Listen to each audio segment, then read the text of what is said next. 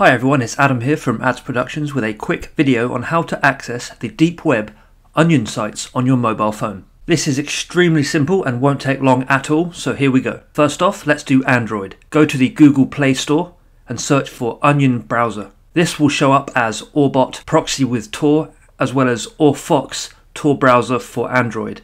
These will work together, so you need to download both of them. Now on iOS, go to the App Store and search again for Onion Browser. And when a search result comes back that says Secure and Anonymous Web with Tor, download that one. Now that we have downloaded the correct apps, let's actually try them out with onion sites rather than regular ones. Obviously, I'm not going to endorse these websites, but all you have to do is Google onion links and you've got thousands of results, so I'm sure you can work it out. When you have the correct onion link, in this example I'm using DuckDuckGo, which is an anonymous search engine, you'll find that you won't be able to use this onion link on the standard web browsers on your phone like Safari or Chrome.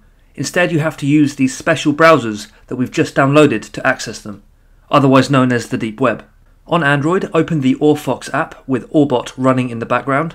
They will work together to allow you to use the Orfox app to browse to any onion site of your choosing. On the iPhone, we're just going to run that app and go straight into any onion site. There doesn't have to be anything working together. On Android, you do. On iPhone, you don't. On Android, you've got the Orfox and Orbot app working together.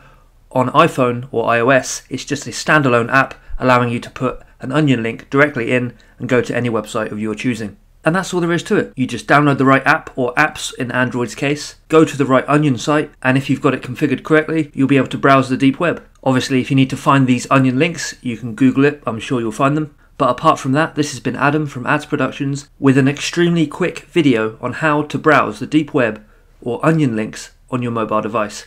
If you have any questions, please leave them in the comments below, and I'll see you guys in the next video.